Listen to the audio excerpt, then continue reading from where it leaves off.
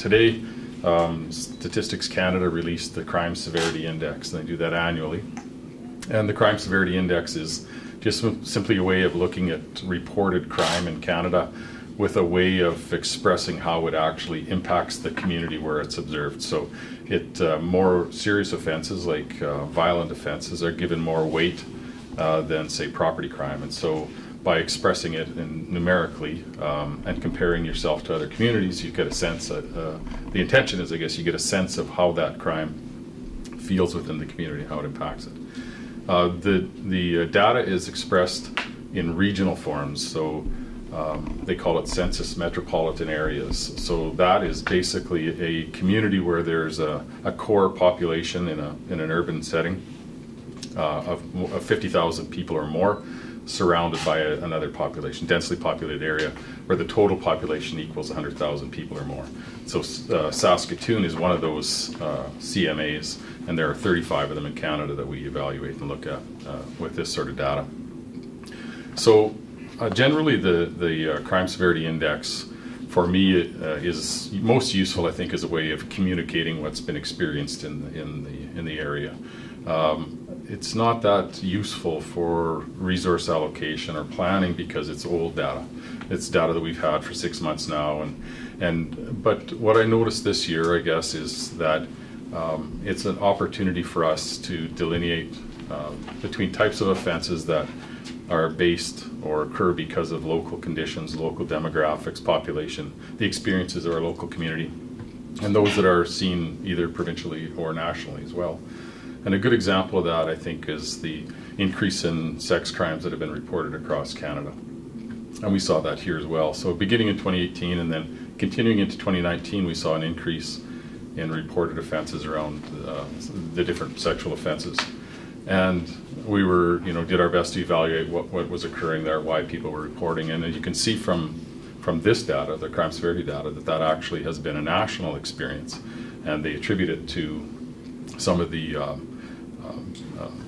social movements, and maybe the reduction in some barriers to reporting of things like the Me Too movement, and sort of an interest across Canada to support people reporting for those types of offenses. So we look at that as a bit of a success story. At least we hope that our role in that has been a success story. Another trend that we noticed that we experienced locally and was also experienced nationally was the increase in frauds. And so, of course, with that type of offense, often it's involving the internet or some sort of cyber fraud where the offender might not be in the local community, they might not even be in Canada. And so, regardless of where you are in the country, you might experience that sort of increase in offending around cyber crime. That has been our experience locally as well. Provincially, what we saw, I guess, well, first of all, nationally, we saw generally an increase in the Crime Severity Index, and that's been happening now for 4 years in a row. We've seen the crime trends, which were dropping, start to pick back up in the last 4 years. In Saskatchewan, we saw it over the last about 5 years, and so the nation is following that trend as well. We attribute a lot of that to the prevalence of addictive drugs such as crystal meth. Certainly that's the experience in Saskatchewan and in Saskatoon.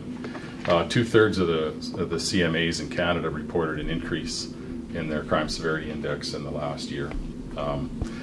However, provincially, the experience was the opposite of that. We saw a 3% reduction in the Crime Severity Index in Saskatchewan. And although they had a reduction in some of the violent crime like robberies, that was balanced a bit by an increase, as I mentioned, in frauds and break-and-enters and that sort of property-related crime. Locally in Saskatoon, in our CMA, the crime severity has been pretty much static over last year. We saw a slight reduction in violent crime, 2% reduction in violent crime, and a 1% increase in non-violent crime.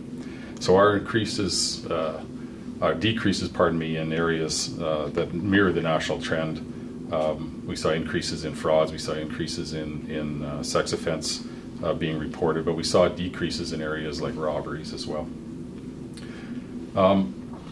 For the most part, our property crime has been fueled by addiction-related offenses, so our break-and-enters and that sort of thing that are up. Again, as I mentioned, we believe that that's fueled through addictive drugs like crystal meth. So overall, when you look at the ranking in Canada, we're number 4 as a census metropolitan area, but that I think is reflective a lot of where we are in the country. If you look at the top 25, top 24, I believe, of all cities in crime severity, they're all in Alberta, British Columbia, Manitoba, Saskatchewan. They're all in Western Canada.